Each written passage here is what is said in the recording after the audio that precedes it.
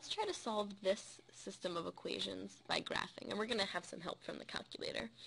Notice it's a pretty ugly system. We have this cubic with, this lead coefficient of 1/2, and we have this negative absolute value function.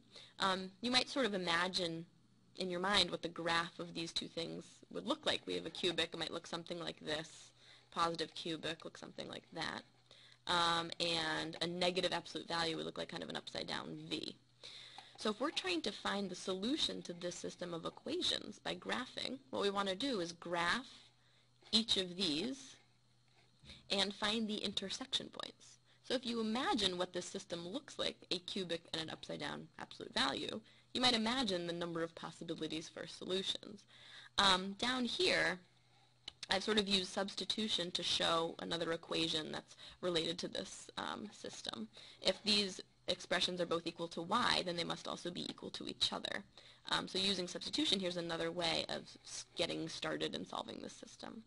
What we can do to solve this equation down at the bottom is plug one of these equations in for y1 in our calculator, the other in for y2, and find the intersection point. So let's do that. We have 0.5x cubed minus 2x squared plus 11 as our first function. Our second function is negative, so be careful about not forgetting that. Absolute value, which can be found under math, arrow over to num, it's the ABS option. Let's see, negative absolute value of x minus 3, I want to close the parentheses there, plus 9. If I graph that, right now I'm on the standard window. Sure enough, I can sort of see a cubic and I can see some sort of upside down V, but this picture isn't very good. Let's adjust the window. I want to see a little bit higher.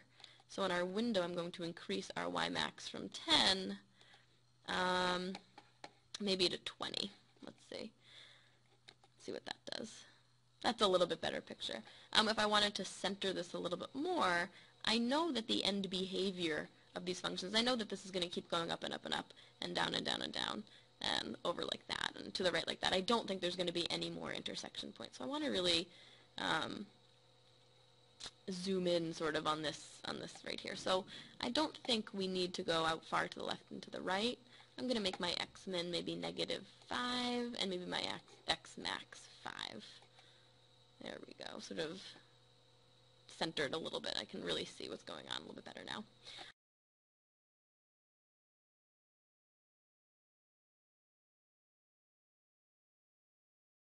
I want to find the intersection points, and now that I have a better window, I can see that it's pretty clear that there are 3 of them.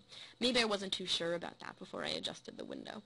To find the intersection points, we're going to go to Second Calc, which is above the Trace button, Choice 5, which is Intersect, First Curve, you just want to make sure that the cursor is on the first curve, which is y1. So as long as it says y1 in the top left-hand part of your screen, we're fine. We can hit Enter.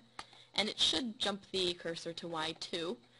So it was asking for second curve. Yep, we're on y2. So as long as you see that, we're fine. We can hit Enter. Now it says Guess. I want to sort of guess where that intersection point is. Put the cursor as close to it as I can. I just want to try to be close. There's our intersection point. So one of our solutions to this equation is x equals about negative 1.5. If we were solving this system, our y value that corresponds with this x value would be 4.46 roughly.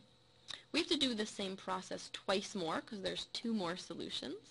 Second Calc intersect, first curve, yep, it says y1, second curve, yep, it says y2. The reason it asks for first and second curve is because what if you had 6 functions graphed on your screen? It's asking you, you want the intersection of which 2 functions? We only have 2 functions on our screen, so that's why we just want y1 and y2. I'm now moving my cursor closer to the second intersection point that I can see. And here's our solution for our second intersection point. We just have to do that one more time. First curve, yep.